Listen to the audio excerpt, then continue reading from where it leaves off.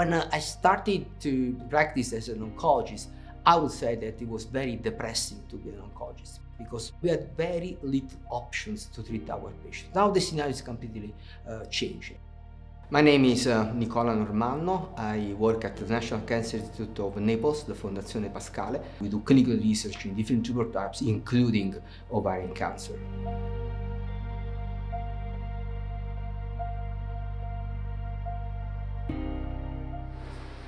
There is an increasing interest in testing HRD also in other tumor types. Actually, we know that the presence of genomic alteration, mutations in either BRCA1, BRCA2 might lead to response to PARP inhibitors in tumors of the breast, of the pancreas, or prostate. But we might hypothesize that if BRCA mutations are leading to response in these tumors because of a deficiency of the homologous recombination pathway, this might occur also for other genomic alterations that as well might affect the HR pathway, and therefore I would say that there is a clinical need at least to assess HRD status in these different tumor types.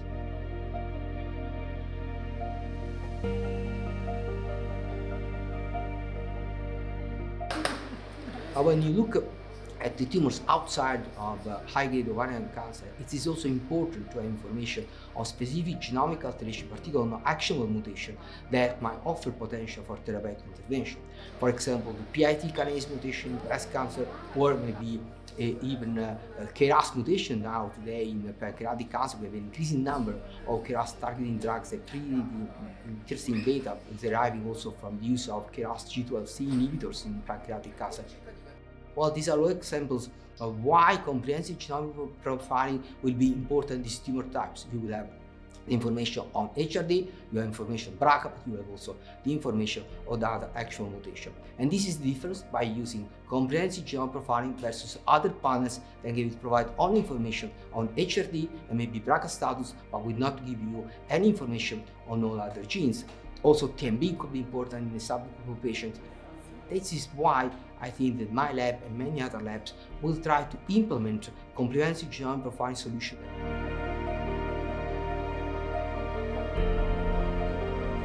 In Europe, most of labs prefer to test in-house rather than sending out to the samples. This has to be clear.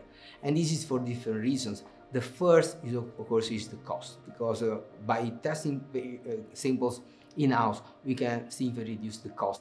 The second point is also that in academic institution, and with academic institution, I'm referring to universities, National Cancer Institute, but also large hospitals that have research programs, it would be always important to have the possibility to test the samples in-house, because when we gain experience, we will accumulate data. We can go back to the data and look at the sequence. So I think there is a huge issue that we need to implement this kind of translational research in our institutions, testing all the samples, putting together our experience, our data, so that we can really create public available database that can help also to move the field of precision oncology. If you outsource this, what happens is that you will never have access to sequencing data, the cost will be higher.